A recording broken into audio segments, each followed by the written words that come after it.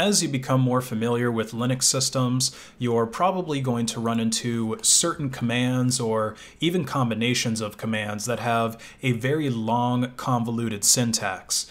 Now, although these commands are going to be extremely useful to you, and it's also good to just do them from the command line instead of going through some GUI that might be different on different systems, it's still going to get very annoying to type out all of that syntax every single time that you want to run those commands, especially if you have to run them very often, or maybe you find yourself in a situation where you're working through your lunch break and you're trying to type in these commands one-handed while you eat a sandwich with the other hand.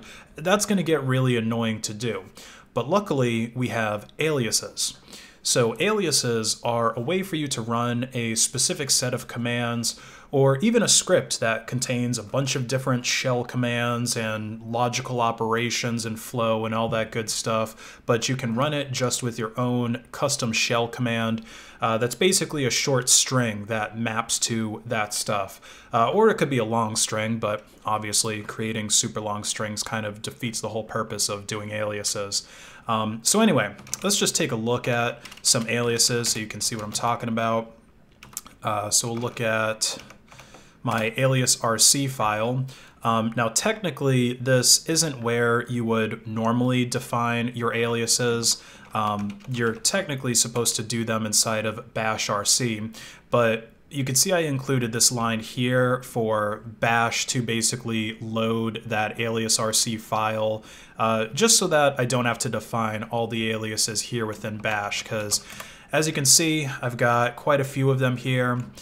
So this would get pretty convoluted if I actually did have them all inside of bash RC. So you can include this same line inside of your bash RC if you want to load aliases that way. So anyway, let's get right into them.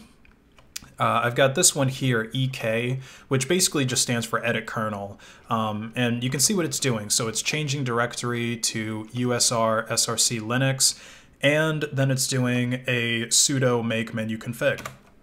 So we can just go ahead and run it from this one here. Don't want it to be too big because then it's not going to load menu config correctly.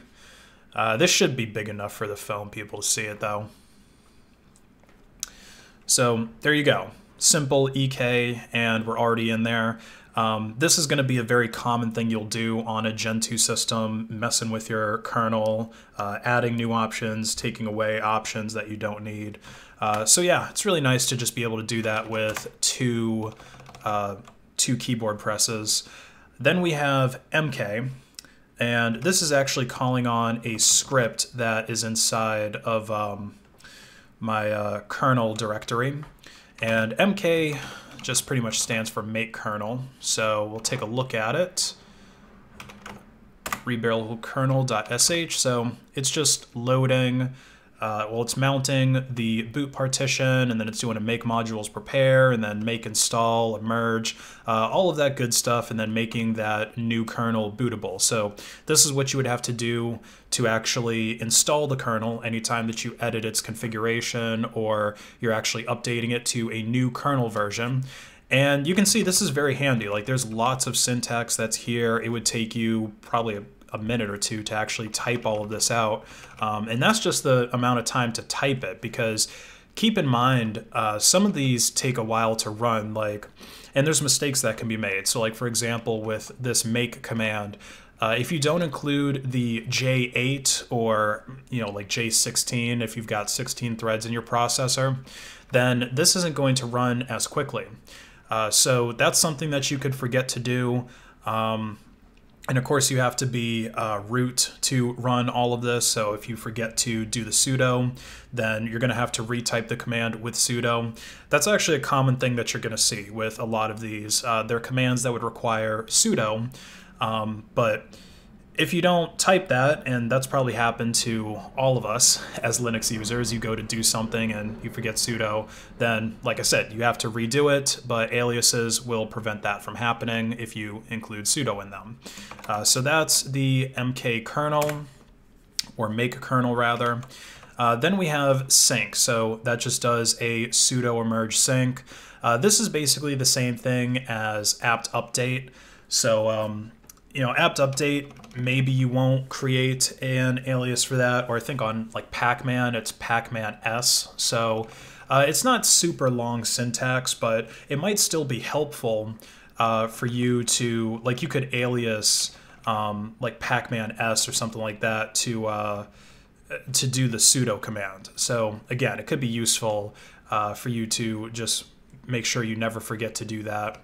Then there's update. So this is more like the same thing as apt-get upgrade or apt upgrade, because sync is just making sure that all of your packages are at the newest versions, like checking to see what the newest versions of them are. And then this sudo emerge, little u, big D, little q at world actually updates all the packages. In fact, this is the shorthand version of the command. The long version is this.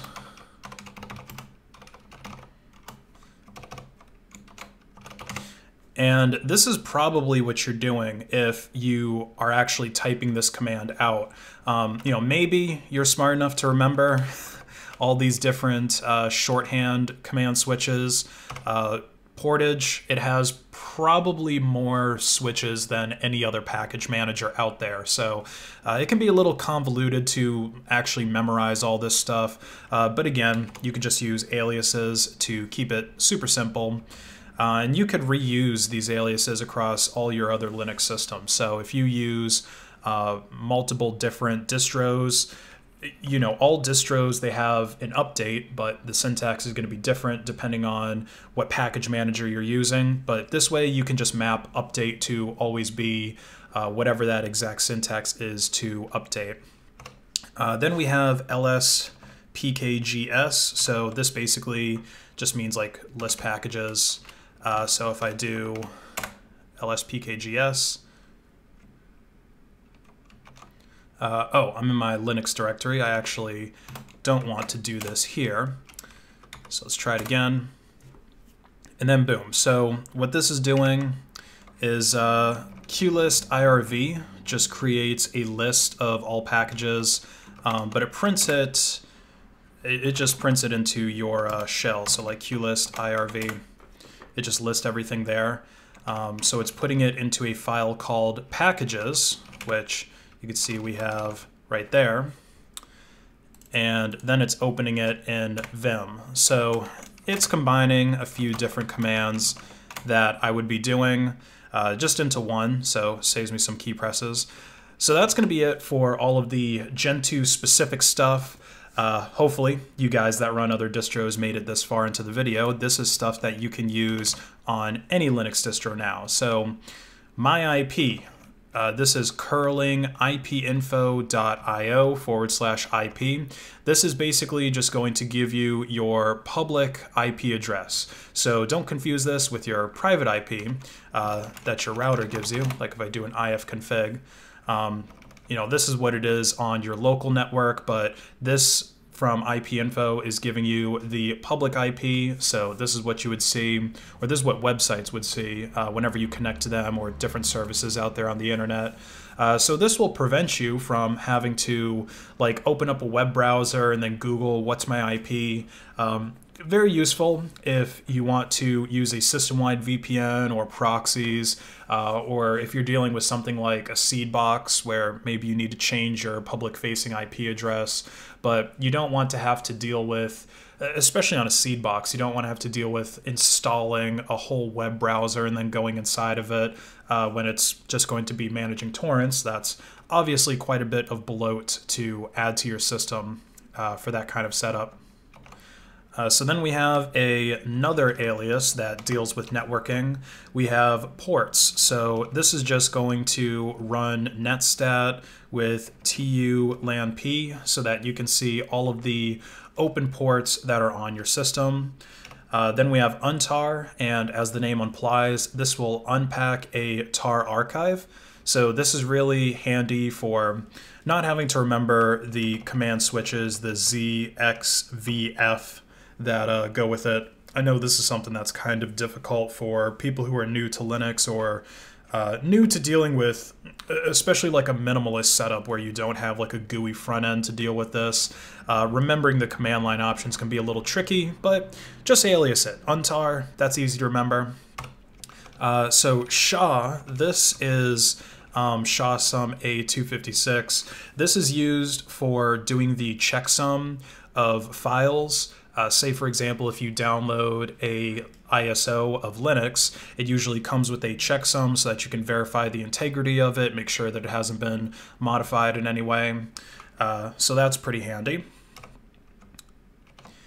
LM basically means list modified, or like list last modified, whatever you want to call it. But basically, it's doing an LS and then putting them all into one column and sorting it by last modified. So like if I do LM here, you can see that the last modified folder was OBS videos, because I have actually another recording of this video that's in there that has screwed up audio, because for whatever reason my mic decided to have screwed up audio, but I fixed it. Hopefully it's going to sound good in this video. So that's LM. Then we have LT. So what this is doing is it's doing an LS that's going to display the size of each item, and then it's going to sort it by size, and it's going to do it into a single column, and it's going to do it in a human readable format. So basically it's going to list it in megabytes, something that's pretty easy for you to understand. So boom, LT shows exactly what I just told you. So that's pretty handy. Oh, and while I'm typing out clear fully, this is actually a new alias that I just created. So CL for clear. That way I don't have to type EAR, saves me a few key presses. Just got to remember to actually use that alias. Like I said, I just added this today. So then these aliases, they're the same as other commands that already exist in your system, right? CP, MV, RM. And what this is doing is it's actually overriding those commands with an alias. So every time that you do a CP, it's going to actually do this. And what this CP is we'll just do this. Oh, I already have a test. Okay. And we'll just touch test inside of there too. Okay, so I have this folder with a file in it called test, and I also have this file. Didn't I just create? Yeah, so I have this file called test as well. It's in here somewhere. So basically, normally when you copy something, if it has the same name as something else, like if you're copying it to a directory that has a file with the same name, it's going to just overwrite it by default. But if I cp test into test, that didn't work. Let me just try it with something else. Touch 120. Okay, so I have this file 120, and then I have 120 in here. So if I try to copy 120 into test, it's going to give me this prompt here. Do you want to overwrite this 120? So it's not just going to automatically overwrite it. It's going to prompt you if you're in a situation where it's going to be overwritten. Same thing that we're doing with MV. So if I try to move 120 into test, it's saying, hey, you've already got a file with the same name in here. Do you want to overwrite it? So that's pretty handy if you want to just change the default behavior of a certain command. Like if you always run a command with a certain command line switch, it just makes sense to override it. That way you don't have to keep typing that switch over and over again. So MKD, this is actually another one that I'm thinking of just overriding and changing this to mkdir.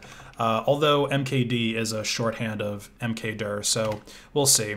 But basically what this is doing is it's creating a parent directory.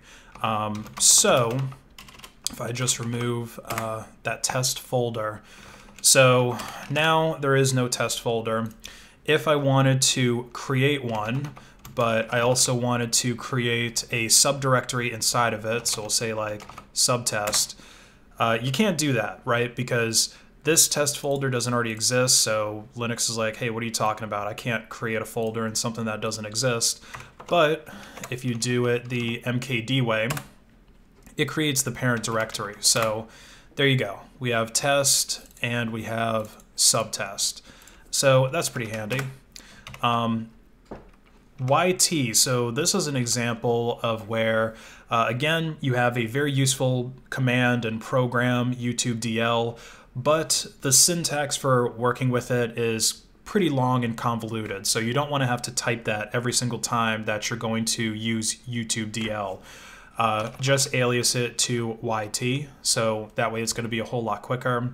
And you might also notice that here, you can, so when you create aliases, you can use aliases that are defined above it inside of that new alias you just created. So like here, YTA, instead of doing YouTube DL here, we can just do YT, which already maps to all of this syntax here. In YTA, this is just grabbing the best format audio of whatever video that you pass to it. So that's pretty handy. G map to get, so that way you could just do like a G commit, G push instead of typing out get. Saves you a little bit of key pressing. SDN, so this is going to shut down now. So instead of typing out the whole sudo shutdown H now, you just do SDN and it does its thing. So play, this is calling on another script. So we'll take a look at .config scripts mpv full screen. So what this is doing, kind of like the name implies, it's calling mpv with the full screen argument, and this just means to give it a command argument. So it's expecting one argument, which is going to be a YouTube video, and then and disown. So what this is going to do is it's going to play the YouTube video that you pass to it. It's going to automatically be full screen, and disown means that it's not going to be connected to that terminal that you launched it from. So normally when you launch MPV from a terminal, it opens up the video, but it's still connected to the terminal, right? So disown means it's detached from it, and then you can use that terminal you ran it from to do other things. You can close it, and it's not going to close MPV. So just a really handy thing to do. And again, it sucks having to type out all of that syntax. Now you can also use alias to add color to commands. So these commands like ls, grep, diff, ccat, these are all things where you might want to have some color so that it's easier to understand what you're looking at. And this just makes it so that it's automatically going to do that color without you having to use all of this different syntax. So yeah, there you go. Those are my command line aliases. Let me know which command line aliases you're using. If you're using anything different from that, tell us in the comments below. Maybe I could incorporate some of them into alias RC, or maybe somebody else viewing could incorporate them. Let me know which alias you enjoyed the most. Thanks for watching.